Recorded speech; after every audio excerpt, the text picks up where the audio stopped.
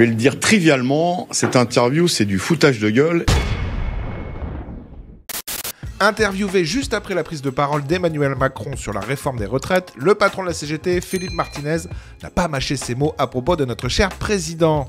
Tout va bien, je fais tout bien, il se passe rien dans la rue, et ceux qui râlent, c'est parce qu'ils n'ont rien compris. Donc c'est un président de la République qui est sûr, tout seul, de lui, de ce qu'il fait, et c'est grave, c'est grave. Il se fout de notre gueule, pour être très clair. Oui, peut-être. Je vais le dire trivialement, cette interview, c'est du foutage de gueule et c'est du mépris encore plus fort vis-à-vis des millions de personnes qui manifestent.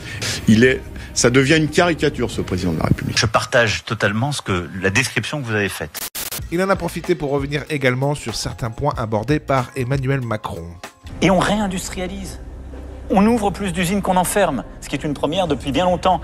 On a créé plus des emplois industriels et on continue d'en créer. Enfin, franchement, j'aurais aimé qu'il cite des exemples.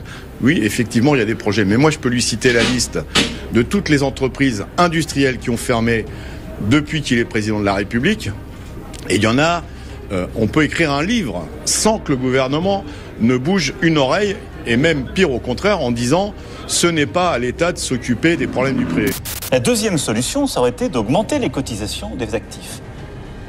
Nous avons un problème de pouvoir d'achat en raison de l'inflation, de la Ou des entreprises, Monsieur le Président. Non. Et de mettre les entreprises à contribution, ce qui n'est pas le cas aujourd'hui dans le financement. Non, parce que je vais venir, c'est pas comme ça que marchent les retraites. Les retraites, c'est des cotisations des actifs pour les retraités. Il continue à faire l'amalgame, évidemment, entre impôts et cotisations, et il considère que cotisation patronale, ça n'est pas une question. Lui, il considère que pour financer la sécurité sociale et la retraite, il n'y a que les cotisations salariales. C'est pas comme ça qu'est construit le système. Il a raison. Il a raison. Si vous avez regardé cette vidéo, c'est que vous ne devez pas trop aimer Macron comme moi. Je vous conseille donc mon top 10 des humiliations de Macron en 2022. Vous allez voir, c'est que du bonheur.